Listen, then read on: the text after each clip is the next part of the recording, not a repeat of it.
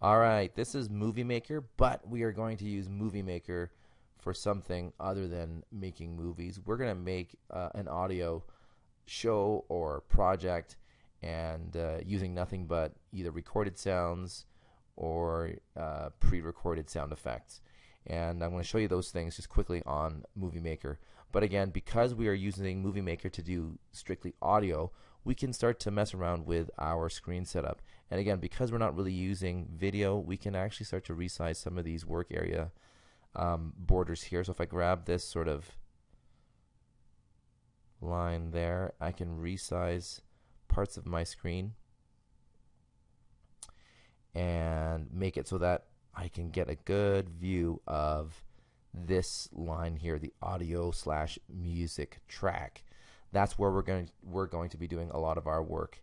Now, once you've got that set up and you're happy with the way things are on your screen, it's time to bring in some audio. And there's two sources that you can use or refer to get some audio into your project.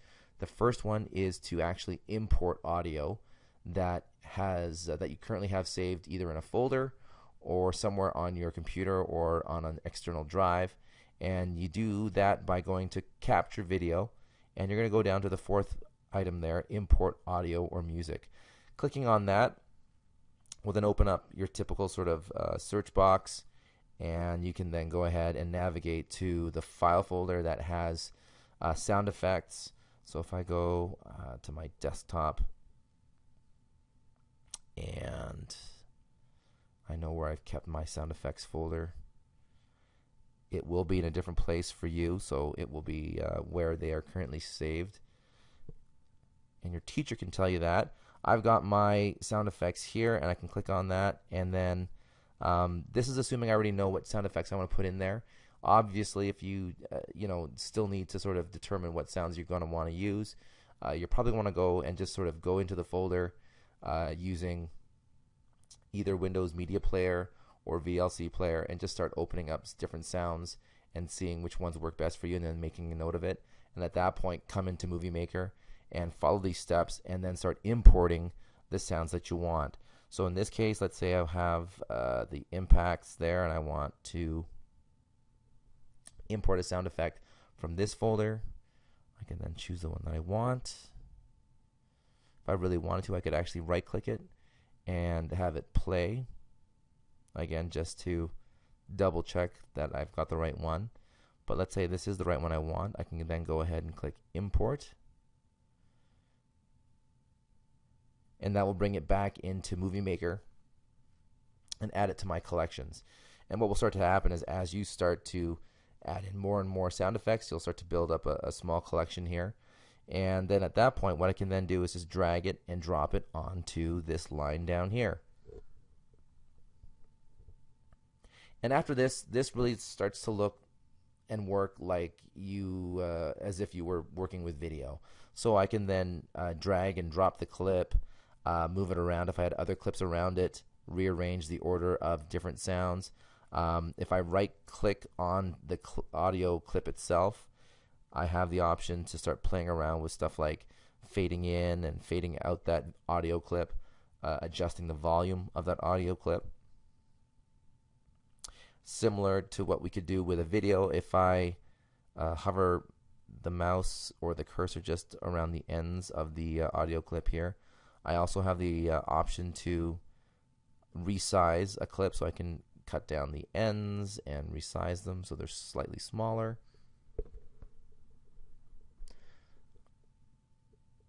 I can transition between the clips and overlap them if I wanted to.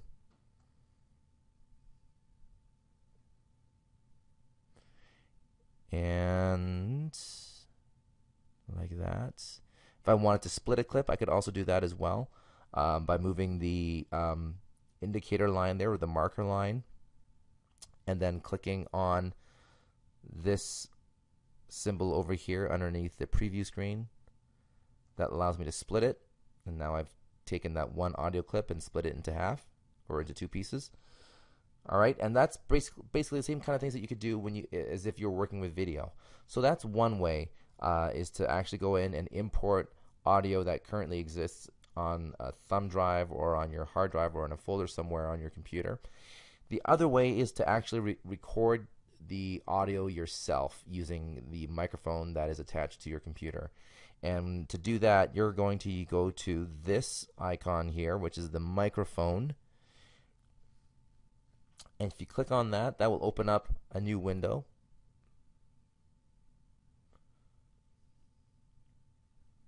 And what you should see then is this screen here. And hopefully, if everything's set up correctly, you should see this little indicator bar here start to sort of react depending on if it's picking up audio through the microphone. So as I'm speaking, it's obviously picking my voice up.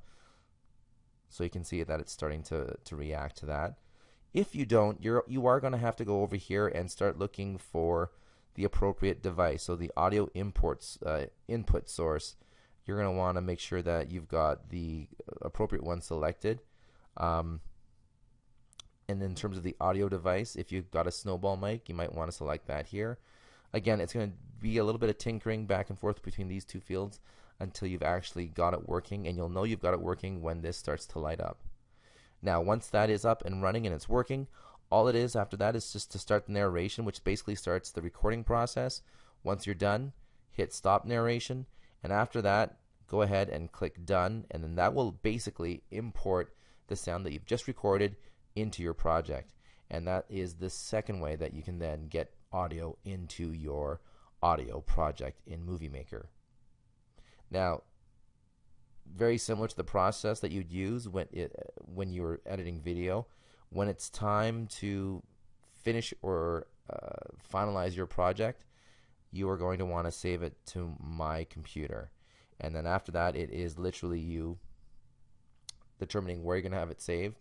You then get to determine the format of the file. And again, because this is audio, it's probably going to be either an MP3 or a WMA or a WAV file. But again, that will be something that you will get to determine when it opens up here. So I've got my save movie file options there. I get to browse and determine where I want it saved. Enter a file name. Once I've done that, I can click next. Okay, so once you get to this next screen, it's just a matter of just ensuring that it is selected for best quality for playback on a computer. Click next.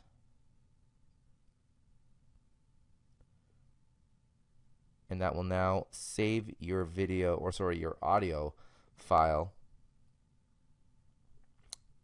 in the location that you specified when you first started the rendering process or saving it to My Computer process. Afterwards, go ahead and click finish.